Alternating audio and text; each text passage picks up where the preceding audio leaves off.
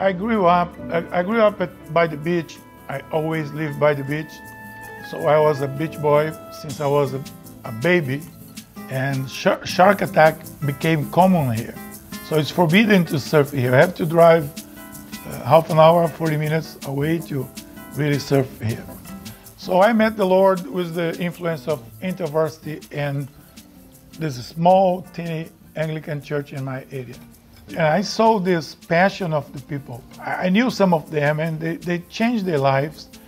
And I said, well, I don't know you, Lord, but I want this. And he poured out the Spirit on me. And I found myself on the floor full of tears. And since that day, I'm walking with him. So I spent my whole time in university doing evangelism and I keep surfing because I was a surfer and doing evangelism at the beach. So one of our goals is to plant new churches, We had to plant. This is my passion. It's to expand the kingdom, expand the church. And plant churches is one of our mainly goals here.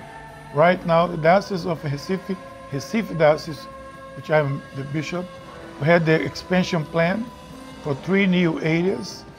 We are targeting to have a new diocese soon. I mean, in maybe 2 or 3 years, we form new dioceses also.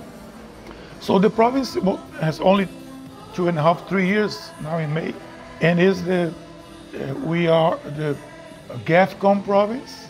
We're totally committed to bring the Anglican Communion back to the Bible, and we preach that, although we have many challenges, but we're still believing that the Lord is with us. And we are the Anglican Church.